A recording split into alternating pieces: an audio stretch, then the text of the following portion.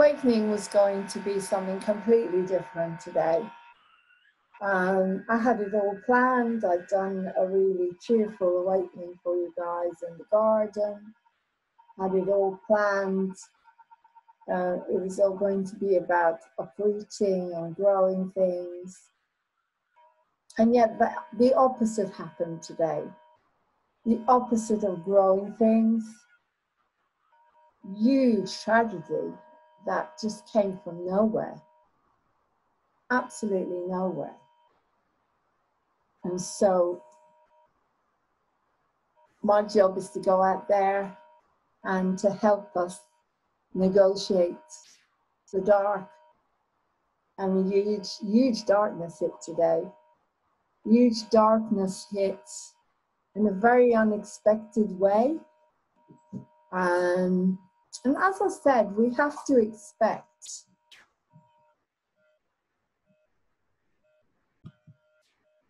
We have to expect anything these days. We're at war, guys. This is World War III, and there's nothing we can do about it except become very, very strong. And just very quickly, my best friend's fiance's family had the tragedy, terrible tragedy. And that's the 3 children that died in the fire. 3 years old, 6 years old, and 12 years old, gone, with the mother in a coma. Gone, just like that, gone, finished. And I just found out about it, and what do you say? What do you say? And the first reaction is, oh, I can't be bothered. I'm not going on there. I'm not doing anything. I don't want to do anything. I don't want to do the awakening. Why should I bother? I mean, look at it. How could that be? How can I comfort her? How can I comfort her partner? She's like my sister. She's been the real sister to me. We're so close. And it was like, I don't get it. And how can I use this in some way to help you guys? How can I use this to take us all from the dark into the light? I can't give up. You know, I've known people that have gone through tragedy. We've all gone through tragedy. My husband went through terrible tragedy when he was young. We've all gone through these tragedies. But I've never known anything so devastating too close to home like this. And so part of me, that side of me, the ego, says, you can't smile, you can't work, you can't carry on. How can you do that when your best friend is going through hell? And I can't even be there with her and give her a hug because she lives in Scotland. And so the ego is saying, I'm useless. And that's the darkness. And then the spirit comes in and says, you're there, you're full of love, you can call her. And not only that, I'm here to teach, I'm here to help you guys. If I go under, what happens to the work? What happens to what I'm trying to give you? So today, I'm going to talk about Buddhism and attachments and grief. I think we have been brought up to be miserable whenever anybody dies or anyone leaves us, if there's abandonment. We're brought up to grieve everything. We're brought up that every time we lose something, whether it's a job or a person or a pet, anything, we go into total shock. And that's how we've been brought up. We've been brought up with attachments. We're attached to everything. We're attached to this flesh and blood. We're attached to the places we live in. We're attached to the cars we drive. We're attached to everything. We're attached to people, places, and things. Continuously attached, attached, attached. Buddhism teaches us that that is the way to misery. They call it dukkha. Dukkha is misery, because the more you're attached, the more miserable you're going to be. That's how we're brought up. Now, I get the feeling that we don't really know what's coming in the next few months, the next 6 months. It could be anything. And I think we're being told to learn how to get strong inside on our own. I can't imagine what my friend and her fiance are going through. I can't imagine when that mother, if she ever wakes up, she's not going to want to live, because that's how we are conditioned. I can't imagine. I've had one friend whose son got killed and she was celebrating their life, but I can't imagine if you lose every single child. This is grief. We're all going to react differently. But all I can say to you is every single day needs to be precious. This is coming into the light. Make every single day of your life special. Make every single moment of your life precious. Be grateful every single moment of your pets, your friends, your animals, your home, your garden, whatever it is. This body. Be grateful every single moment, but understand that it could go within a flash of light. You could be gone. I could be gone. They could be gone. We're at war. Now, I'm not saying that this particular tragedy happened because of the people that were the thing we're at war with, but in a roundabout way, it is because it's the system. Something went wrong somewhere in the system. Same way as Grenfell. People get sacrificed all the time. You've been sacrificed. Is this connected to the ridiculous nonsense lockdown that they put us in for a non-contagious virus? Is this why this happened? I don't know, because I don't know the facts. All I'm saying is you could be gone. And I hope this isn't something you're going to turn off from, because you need to wake up now and start to love everything that you do, that you are. Fall in love with life. I'm on here now because I love you, moving on TV, because I love you, I love humanity, and I love what I do. And I'm asking Spirit, how can I, what can I give? What comfort can I give? What comfort can I give in such dreadful, painful times that are happening, in order to gain our emancipation, in order to gain the beautiful world that we deserve? Sacrifices are being made, whether it's from that lot that we are fighting, or whether it's because that is life. The same way as people died during the virus, people die all the time. But this was some kind of sacrifice through the system. And these wildfires don't wash with me either, because there's too many coincidences. Again, it's another distraction to take your mind off the real stuff. The media does not want you to know. So taking you from the dark into the light. All I can say to you is celebrate every second of your life. Every second, say thank you. Say thank you for being here on this planet alive.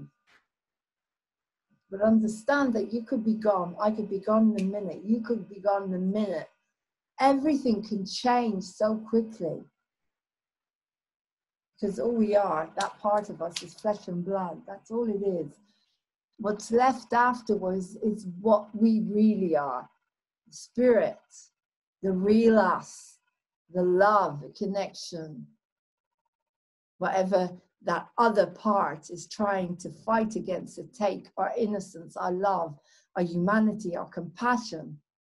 But you need to learn to detach with love, because I just want to sit there crying now and don't want to bother. There's a part of me that says, you know what, can't be bothered. No, they say that word, I'm moving on TV. But I don't care. What's the point? But then the other part of me says, you can't give up, Lauren. What good is it going to do to you and maybe that 1 or 2 or 30 people that watch this if I give up? What good is it going to do to the people that my friends if I give up? I want to know why that happened, to bring it into the light. I want to know what happened. How did that happen? What neglect system, disgusting, greedy system created such a terrible tragedy? I want to know the truth. The media isn't going to give it to you. They'll give you the facts and they'll focus on the negative helplessness, and they will not look for solutions because they don't care. They don't want solutions.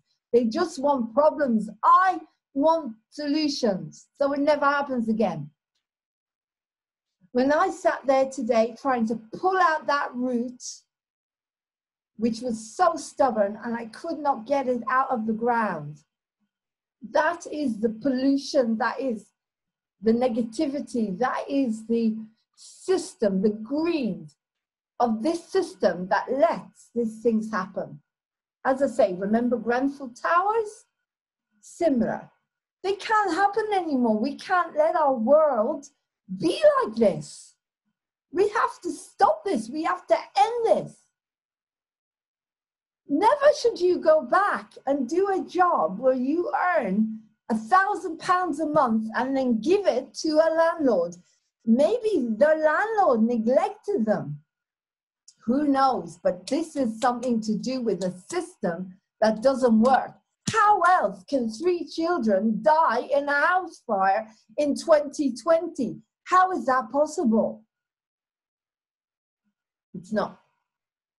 But you see, if this wasn't close to my friend and my heart, I wouldn't be talking about this now, because of my attachments, because I love her and I love her partner, and they're to me their family. She's been there for me for God knows how long now. Always, always, always the best friend and sister that I could have. And I am so impotent to know what to do. What do I do? But if it wasn't her, I wouldn't be doing this now.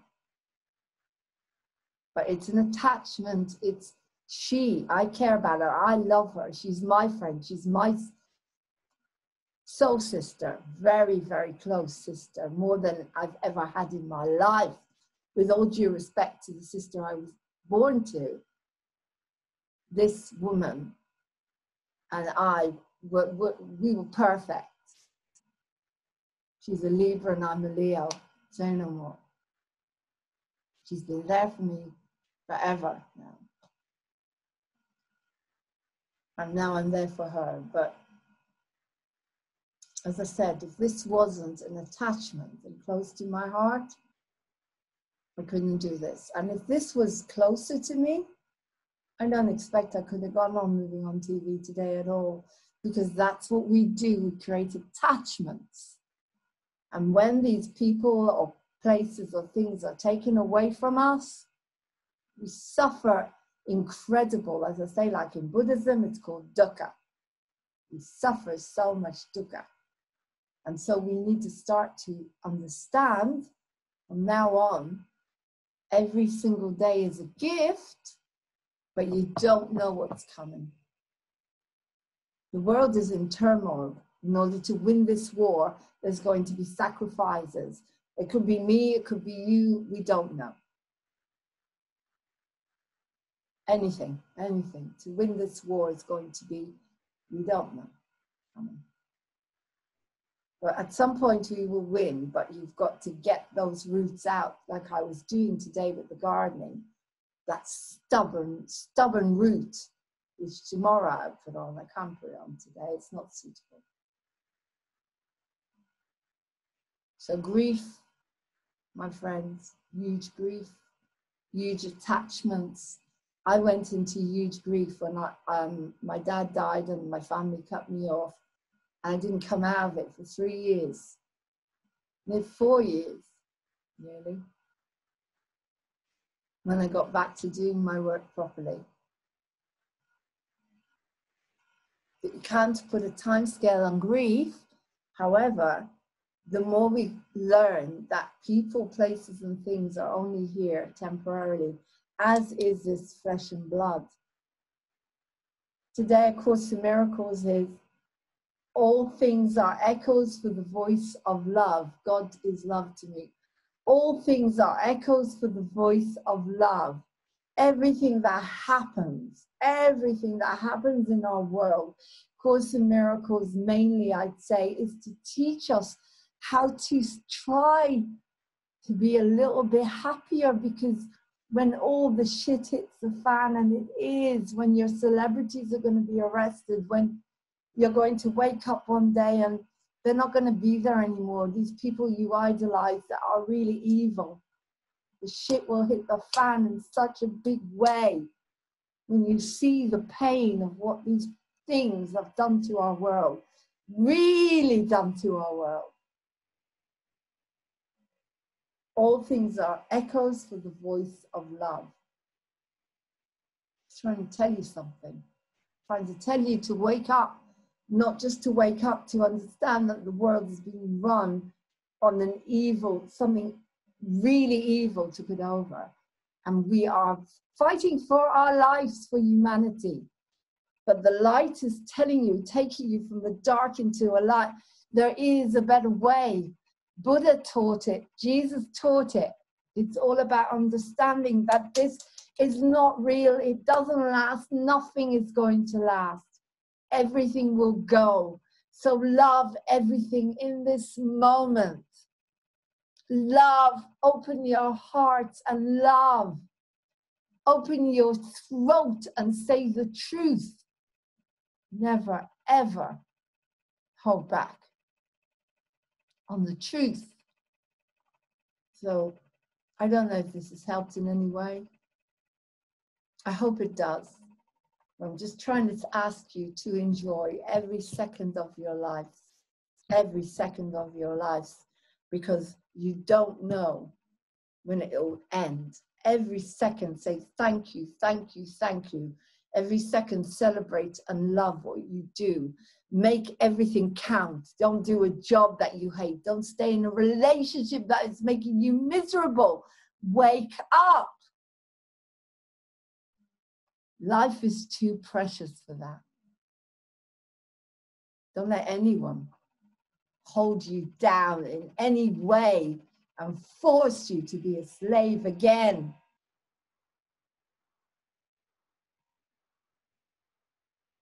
Let go of your attachments. I love you from the bottom of my heart. I'm there for you as much as I can be. At the moment, I'm weary, I'm scared, I'm devastated. I can't even get my friend on the phone. She's just probably just turned her phone off. She sent me a message and that's it. How could it be? How could it be so close to home? But it is. And my lessons, I know my lessons. I have to carry on. We all have to carry on. I pray for protection for every single one of us. I shield us in the violet flame, and I pray that the angels are surrounding all of us. And the only thing I can say is that I pray that the souls of those 3 beautiful children and their mother bring something to its knees and change something for better in our world, that there's got to be something behind it. There's got to be a message and a meaning. Nothing is just a sacrifice anymore. Nothing. It can't be. It won't be. I won't let it. And if no one else goes out there and digs, then Moving On TV will. So if you have any information about what happened with this house fire, not the wildfires, because that to me is just the continuation of the film. As I said, another series in the cabal fighting back, sacrifice, fire, Lucifer, fire. But what happened? What happened? What neglect, or what happened? Why did that happen? I need to know. I need to know, so it can never happen again. That's the other thing. Coming into the light is we are looking for solutions every time. We fix our world up. We dig up the roots of the shit that this world has been since before we were born, from the beginning of time. And we've never, ever let it go back to what it was. You watch the signs. Like, we never watched the signs. I saw the signs. The signs were so obvious. We were progressing towards the same thing again, over and over and over. Repeating your patterns. Do you repeat your patterns? Or do you say, I ain't having it, I do not consent, enough is enough, I'm walking away now, and it's not going to happen again? The sacrifice that has happened today in Paisley, or yesterday, of that innocence. Why did it happen? I'm not talking about a spiritual thing where it happens for a reason and it wakes people up, but we need to know the practicalities. What happened at Grenfell? Why does a fire happen like that in a house with 3 children and a mother? Why did it happen? Was it connected to this stupid lockdown? Why did it happen now? That's what I want to know. If you've got any information, please email me, movingontv1@gmail.com. I will not do anything to hurt the feelings of my beautiful friend and their family. But I want to know the truth, don't you? Because the media won't give it to you. They will just give you the problem and they'll sink you into their helplessness. Moving On TV is looking for the light, to find the light at the end of the tunnel. Where is this light? How can you stop it from ever happening again without being callous here? I can't express how I feel at the moment. As I say, I'm about solutions. We need to know how to end this. The same way I healed the mental illness, because I understood my patterns and I was able to change them. I love you lots. Enjoy every second of your life. Please come on board Moving On TV and help us find solutions so that these tragedies never, ever happen again. We know that landlords, a lot of the time, they don't care at all about their tenants. If you have usually landlords, there's no heating. I've seen single mums where the heating fund, we gave them money because they had nothing. What happened here? Landlords are callous and greedy and cruel a lot of the time. Well, look at the money they charge people. People are drowning. That's the awakening. We need to wake up now and end this. Never again to sacrifice so much innocence. And so many children have been sacrificed in this world. I know that. So many children have been sacrificed by this evil cabal. And now they sacrifice another 3 plus a mother to satisfy the greed that they are. The greed machine, we know that. What else could it be? What else could it be? Young mum and her 3 kids. Terrible. Today I dedicate the awakening to their memory. I dedicate the solution to their memory. I need to know Don't you? Please contact me if you've got any idea at all of why this happened, so we can go out there and stop it ever happening again. People just live like slaves because they don't know that they deserve better. The choices have been taken away from them. The whole salary, taxes, credit cards that take 100%. It's got to end. It's got to end. Every day I get up and I don't go to bed at night to fight this system, to bring the light. It's got to end. Let me know how we can do this together. As I say, if you got any information, please email me, movingontv1@gmail.com. And